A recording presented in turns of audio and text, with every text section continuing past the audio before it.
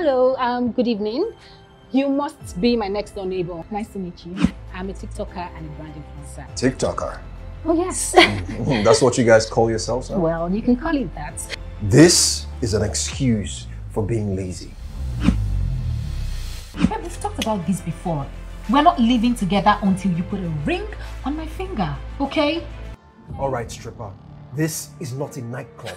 So please, turn down the volume.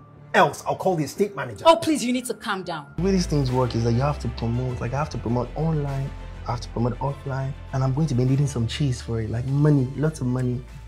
Because of the respect I have for you, I want to report him to you. Yes, manager. These new tenants you brought to the house are a bunch of animals. He's so infuriating. Who the hell does he think he is? She has gone house to house, door to door, doing TikTok. When I moved into this place, you assured me that we have responsible people here, like doctors, pilots. You didn't tell me that I was going to be sharing the building with the angriest man in Nigeria.